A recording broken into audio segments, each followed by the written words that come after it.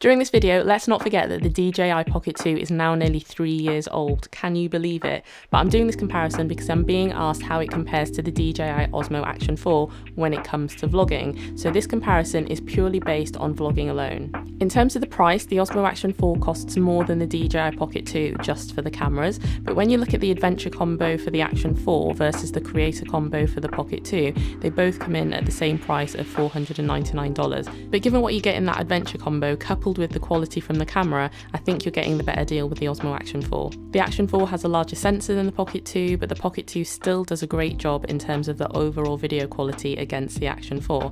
However, the dynamic range, not so much. The Action 4 completely wins here, no question. And remember, the Pocket 2 is nearly 3 years old, so I kind of expected this to be the case. Even when you film in the HDR mode on the Pocket 2, which is capped at 2.7K, it's just lacking on so many levels, regardless of whether you compare it to the Action 4 or not. But the Action 4 is optimised to have exceptional dynamic range without the need for a dedicated HDR setting, and it really does an awesome job.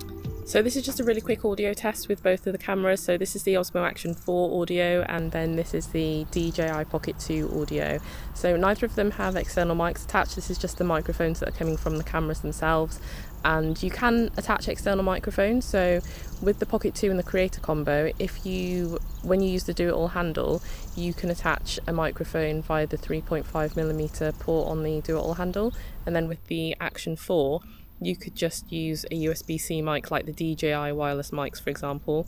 With the Do It All handle though, you obviously get the wireless transmitter that comes with it, which, if you want to hear what that sounds like, I've got loads of videos on the Pocket 2 where I've used that and I've shown you that I'm using it, so you can go and check that out.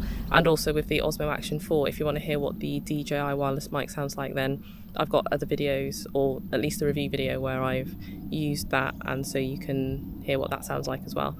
But yeah, this is just to give you an idea of how the audio sounds for both of the cameras. One of the settings that the Action 4 has that the Pocket 2 doesn't have is sharpness. But even though the Pocket 2 doesn't have this feature, it already does an amazing job of just making the footage look clear and crisp without going over the top on sharpness or needing to adjust anything in the camera.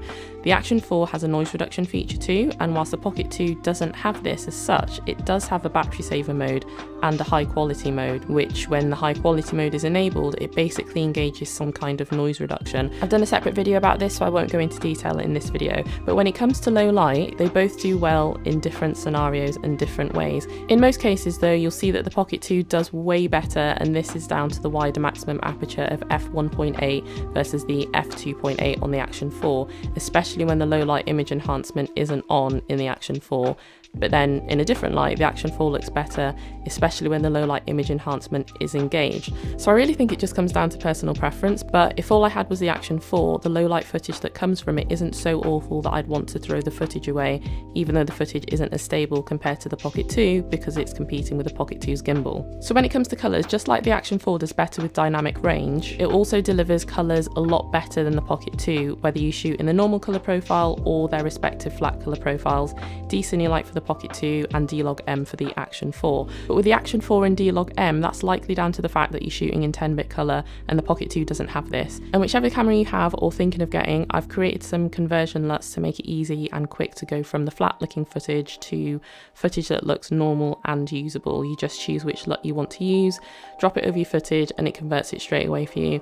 And there are also enhancement LUTs included too, so if you want the sky to be a bit bluer or the foliage to be a bit more vibrant, then you can put those LUTs on the footage as well, and they won't disturb the other colours in the scene. So I've dropped a link in the description so that you can check the LUTs out in more detail. But when it comes to the Pocket 2, when you shoot in the normal colour profile, it has a tendency to overexpose the footage, so you have to drop your EV meter value when shooting in auto exposure to get better looking footage, whereas with the Action 4 you don't have to do that. You could be shooting in normal with the EV meter sitting at 0 and the footage looks great. As for the field of view, the Osmo Action 4 has a wider field of view just on its standard D warp setting. With the Pocket 2, it's not quite as wide as I'd like for vlogging, so if you want it wider, you'd have to attach the wide angle lens. But even then, it still doesn't feel as wide as the Action 4. So I thought I'd just give you a little comparison based on the widest that Osmo Action 4 can go in terms of its field of view, because I've got the ultra wide angle lens on the Pocket 2, so this is as wide as the Pocket 2 can go, so you can see that there's just so much more that you can get in the frame with the Osmo Action 4. When comparing both cameras from a usability perspective, there's a clear winner for 3 reasons: screen size, waterproofing, batteries. The Action 4 has 2 touchscreens, a rear and a front, and while the front touchscreen isn't huge, it is bigger than the Pocket 2 screen. And what's more, the Pocket 2 isn't waterproof or even weather resistant, so if you got caught in the rain or it was snowing, you completely have to stop filming, whereas with the Action 4, you wouldn't have that limitation. And with the Action 4, you get removable batteries, so you can film all day without having to worry about the camera dying and then having to recharge it. You can simply swap the batteries and get back to filming. So for me, if I had neither camera, I'd probably be more inclined to go for the Action 4 if filming in low light wasn't something that I did often. But if I knew I was going to film indoors or film a lot in low light settings, then I'd be more likely to reach for the Pocket 2.